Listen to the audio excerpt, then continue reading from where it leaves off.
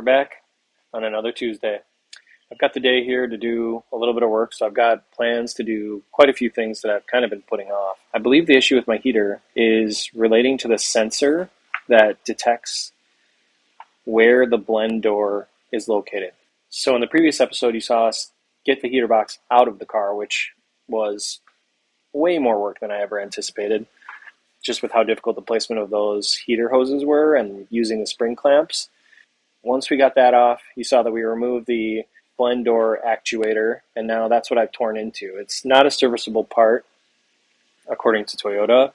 I have the manual here, and I'm going to go through some of that with you for the troubleshooting. It's the electric wiring diagram that Toyota released for the Supra. So I'm going to kind of walk you through what that looks like, where it comes from, and talk about some of the issues I was having with it. So here's a look at everything kind of broken down. I split the case in half, which you have to be very gentle with because these clips over here, they're not like the spring clips that kind of like are bendable. It'll just like break right off. So this one is like barely hanging on by a thread, but I'm going to add a little bit of glue to that and see if I can strengthen that up again. I plan to seal this case just with a really thin bead of silicone. I bought the RTV version, but I'm going to need basically none of it. So the other things that I have for cleaning this, so basically these fingers here, they get gummed up, and this is the sensor. So when you have increased resistance, or at least the way that I understand it, is that the gunky buildup on here, which comes from right here, that is what makes it difficult for this motor to sense where the actual blend door is located in the box, which then causes issues. So they do have a procedure in the Toyota manual here. So this is the way that you're supposed to check the resistance to see how this motor works. That's where I ran into problems. I talked with my uncle, and he actually is like always into electronic repair and understands a lot of things like this, where I really don't. And he told me that I should try to use this CRC contact cleaner. So I'm going to use a little bit of this, and I'm going to clean off these little fingers down here that provide that door position sensor. He told me that I should also clean this with some alcohol, which I have some alcohol wipes for that, and just be as gentle as possible with this stuff because they're just delicate electronic components. So yeah, going to clean the fingers with my toothbrush and the contact cleaner. And then he told me to apply some dielectric grease, which I'm going to do that. And that's going to go on this area right here where these fingers ride on. I already tested with the power probe. I applied power. The electric motor in here is perfectly fine. It does still move everything, but what I was told is that because it cannot detect the position, that's the issue. Toyota doesn't sell this part anymore, so it's not like I can just go buy a new one, because honestly, I'd happily go buy a new one for $200 or $300. But I feel like this is something that people are going to run into more as these cars age and more people restore them. So, I kind of wanted to document what I'm doing here. So I'm going to get to work kind of pulling this all apart and get it reassembled.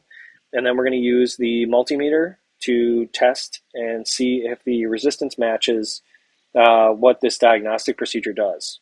So we'll go from there. What I'm going to do is use some of this contact cleaner and a toothbrush here. We're going to see if we can just kind of delicately wipe off that part.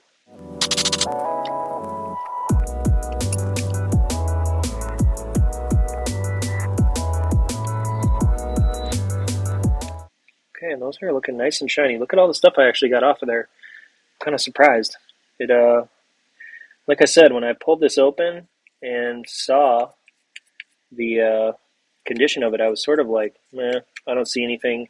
And I also had the motor working, so, it seemed like everything was going to be okay. All right, and then this side of things, I'm going to take a little contact cleaner too.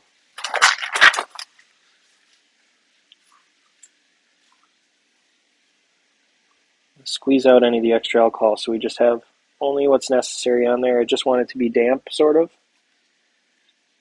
And then I'm just going to lightly clean this surface here.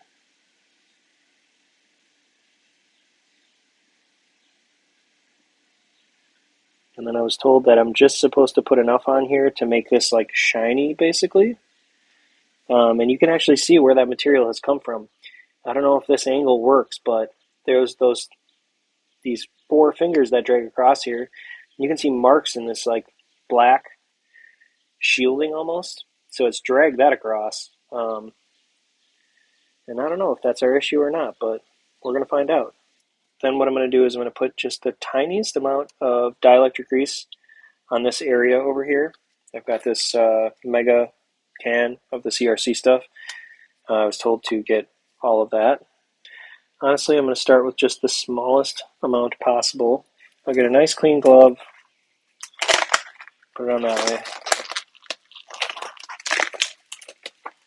My hands are nice and sweaty, so that makes it tough to put on.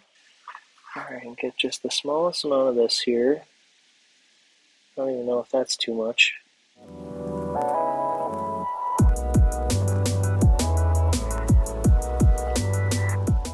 Well, like I said, my uncle told me just to get this part shiny, essentially, and so that's what I've done. So, I think that's it. So now we can go to reassembly testing. What I want to do is this thing's barely hanging on by a thread, so I'm going to get some super glue that I have, and I'm going to try and get it in that void and then put it back in there so that that just doesn't fall off. And then I'm also going to run the thinnest bead ever, like with a toothpick, of silicone here, because with the heat cycling of the heating and cooling system, this doesn't have any sort of sealant in it from the factory, so it just kind of clamps together. But my uncle told me I should do just a small amount of sealant as cheap insurance, and then if I ever need to go back in here, which hopefully is never, then I can just use a razor, cut that out, then I should be good to go. So I'm going to go grab some glue, and that should complete this stage of the process here. Okay, so I've got everything back together. I ended up gluing that one tab, but everything looks pretty good. So the other thing that I can try here, while it's on the actual box, is I can try to actually actuate this door. In this, I just go over to this pin here.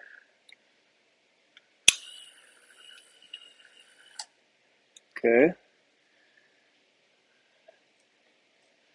Then I should be able to reverse it.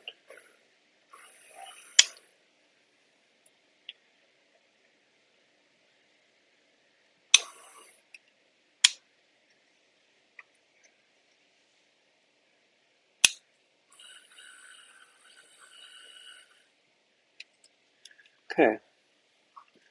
So that opens and closes as it should, which we have no issues with. So there's still plenty more testing to do, but otherwise I think I'm happy with where we're at. We got good resistance readings for this actuator that we serviced. It functions. We know the electric motor works because we applied power to it, and it physically moves the doors.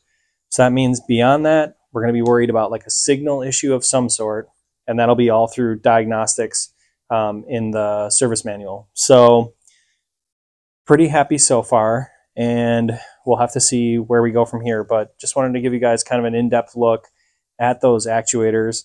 And, if we can revive this one, that means that more people will be able to continue to just service these as opposed to pitching them, finding additional used ones that you might just have problems with too, because they don't make them. So we're going to have to make them work. So thanks for watching, and if this was helpful, or if you know anything more about these systems, obviously I'm not an expert about this. I just know some people that know some things. So if you have a take on it, or you think you saw something that I did that wasn't exactly right, just let me know, and I'd love to hear it. So thanks for watching. Be sure to like, comment, and subscribe, and I'll show you more stuff like this and a lot cooler stuff with Supras. I know this isn't like the most thrilling thing, but a necessary evil, unfortunately. So thanks for watching.